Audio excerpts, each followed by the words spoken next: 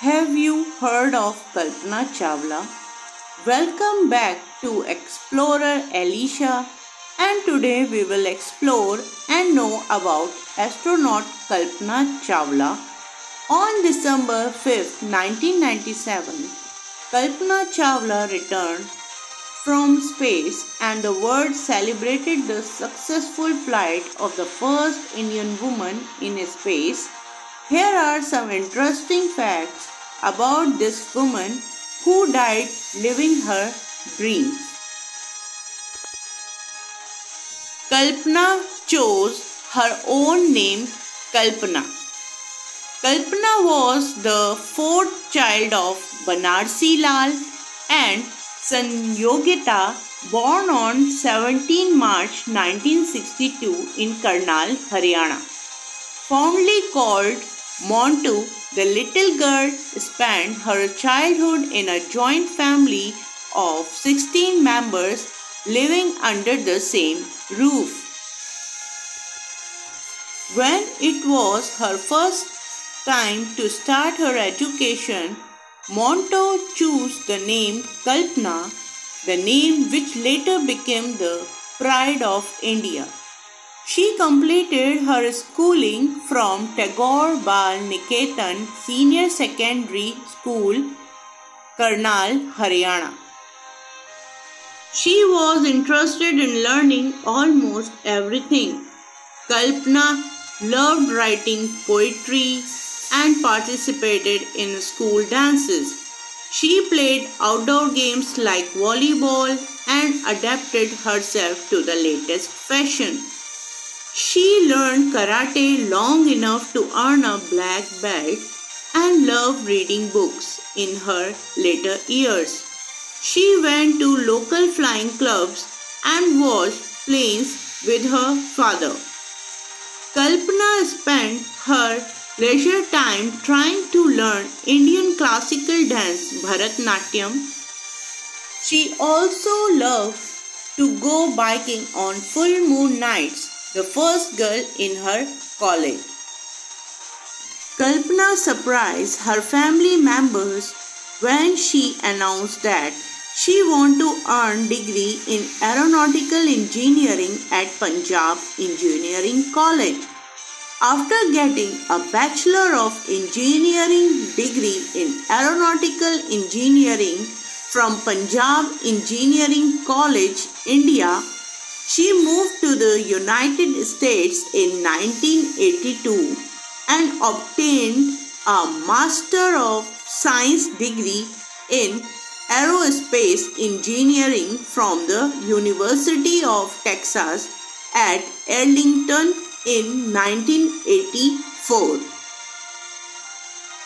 Chawla went on to earn a second master's in 1986 and a PhD in aerospace engineering in 1988 from the University of Colorado Boulder.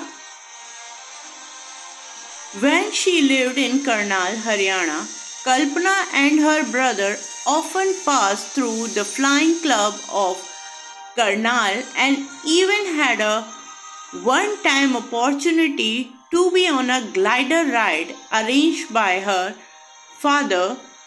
This experience increased her love for flying, but due to her short height, she was able to fly all these smaller planes. Eventually, she got a commercial pilot's license for single-engine, double-engine planes and also an instructor license. She was among the 23 astronauts selected for NASA. Kalpana was not selected as an astronaut when she applied to NASA first attempt, but her second attempt was fruitful and she was among the 23 people selected for training as an astronaut. It was a dream come true for Kalpana.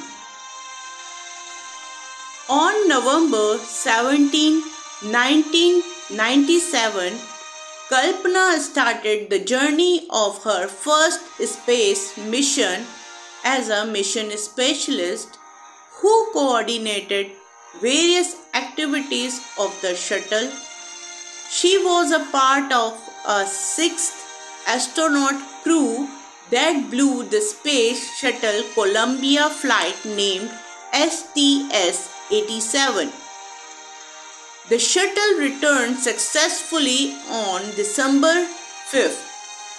After the return, Kalpana commented that she felt like Alice in Wonderland. Preparation for the second mission, Kalpana was selected again as a mission specialist and flight operator for STS-107. The mission was delayed for several months. It was an important mission. It was the 28th trip into space of the Space Shuttle Columbia. The astronauts had to complete 80 experiments as a part of the procedure.